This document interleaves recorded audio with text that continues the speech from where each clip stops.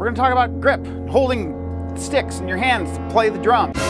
I'm holding the sticks the same, and so this is known as match grip. Some people play in another way that looks like this, where one hand is turned underneath, and this is known as traditional grip. And the cool thing about today is that you don't have to worry about that. We're just going to strictly talk about match grip and how to get that done. The main thing, it may seem weird because you're playing drums and you think, I'm going to rock, is that you really want to be relaxed. Everyone's built a little bit differently. So even as we go through this, if it doesn't look exactly like the way that I'm doing it, it's okay because you're not me. It's going to be different. Everyone's hands, arms, everything's built a little bit different. Let's jump right into it here. You're going to put the tips of the sticks on the pad, open your hands so that they're facing up. You're basically going to grab between the index finger and your thumb right around the first knuckle, and you're going to hold them on either sides of the stick. Not tightly, you're just going to hold the stick. The other three fingers just wrap around the stick to make sure that it doesn't fly all over the place when you actually go to hit the drum. Then turn your hands out until they're facing down. Try that one more time.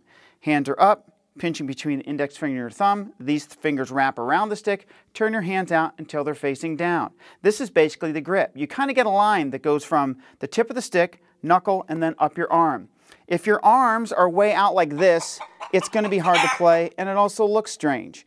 If they're way in, this is equally weird, and all of a sudden your shoulders push up like crazy, and that's also strange. A good way to get comfortable with this is just rest your hands at your sides, and then bring them up and just set them on the drum or the pad in a way that just feels comfortable and relaxed to you. Well, that's kind of where you want to be, right in this position. Now, even from here, there are a couple different things that happen. Some people play thumbs up in this position. Now, this is really more known as the French grip or timpani grip.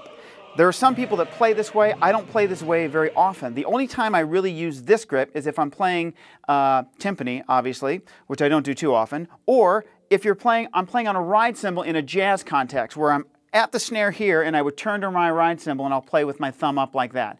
Other than that, I'm basically in this down position. Even when I play the hi-hat, I'm still more in this down position. Now, if your hands are way out, this is known as a German grip, okay? Now, I don't really play this way either. It's a little bit stiff for me and not comfortable, and I'm probably exaggerating this a little bit. Where I tend to hold the sticks is somewhere in the middle, and this has become known as an American grip, where you're not all the way up and you're not all the way out. You're somewhere here. And that allows my arms to hang nicely at the side, my shoulder and everything are just hanging nice and comfortable, and this is where I want to be. Now that you have your grip, we want to be able to work on actually playing the drum. An easy way to do that is to play an exercise called 8. You're going to play 8 rights followed by 8 lefts very slowly.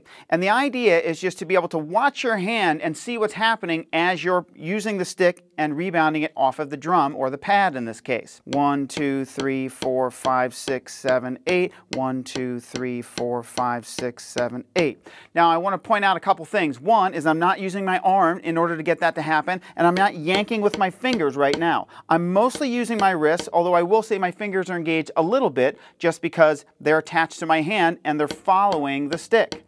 Now the idea is not to stop it when it hits the pad, and it's not to bounce it into it either.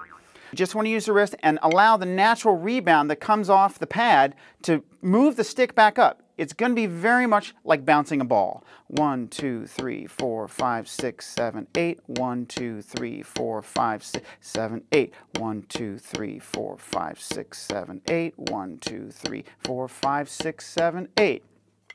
I'm just using the energy of the stick naturally to push it back down. I'm not using any real energy in order to make the stick move or do anything like that. The other thing to think about is that if you're right-handed and you're playing and this is going well, 5, 6, and then your left hand goes like this, you know, all you have to do is, well, you might want to stop and then look at the hand that feels comfortable and try to get the other hand to match that. So if my right hand is going well, 4, 5, 6, 7, 8, I'm going to try to go, okay, I want this hand to look as much like that hand as humanly possible. Again, none of these things are exact sciences. You're not going to be playing in a straight line up and down. There's not going to be any perfect straight line from anywhere. You're built a little bit differently.